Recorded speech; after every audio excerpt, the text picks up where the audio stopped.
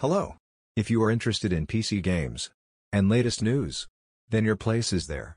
Welcome to my YouTube channel. Here is the latest news. The 16-core Ryzen 9 5950X is the perfect pick for AMD-loyal content creators who needs tons of multi-threaded muscle in a reasonably priced CPU on a mainstream platform. AMD is erasing the clean lines between mainstream desktop CPUs and so-called high-end desktop het ones, thanks to more powerful than powerhouse chips like the stellar 16-core Ryzen 9 5950X $749.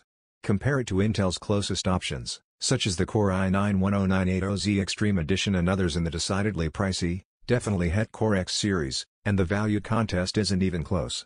In the Core Wars at the close of 2020, AMD simply can't be beat. If you deal with demanding content creation applications or need a workhorse CPU to handle the rigors of heavy load, highly multi-threaded productivity tasks day in and day out, look no further.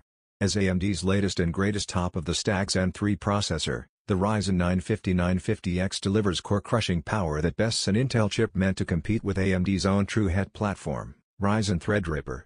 Most folks don't need all the power the Ryzen 9 5950X packs, but few wouldn't want it. To start off, let's take a deeper dive into the specs of the AMD Ryzen 9 5950X, and specifically how it stacks up against both the Zen 2 generation chip it replaces the Ryzen 9 3950X and Intel's het option, the $979 RCP Intel Core i9-10980Z.